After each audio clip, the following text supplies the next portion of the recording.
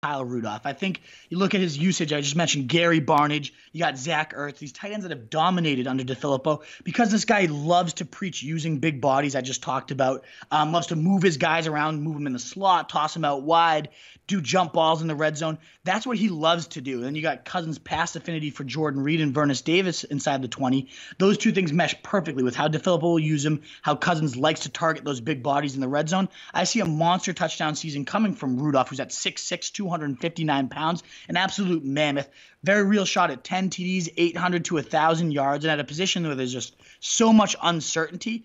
You got to go with a top 6 fantasy tight end if you can. Lock down some security. I think Rudolph at a mid-6th round price where he's going is incredibly reasonable at this point. Love Kyle Rudolph and the upside he brings under a guy that will really use that 6'6" frame to its absolute fullest.